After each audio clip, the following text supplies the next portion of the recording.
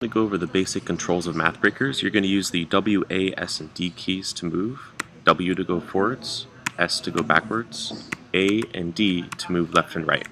You can think of W, A, S, and D as arrow keys. You can also use Spacebar to jump. This is the basic way you move around in the world, and you also are going to use the mouse to look around. To pick up a number, just touch it. Now you're carrying this number. To throw the number, just click the mouse button once. You can pick it up again.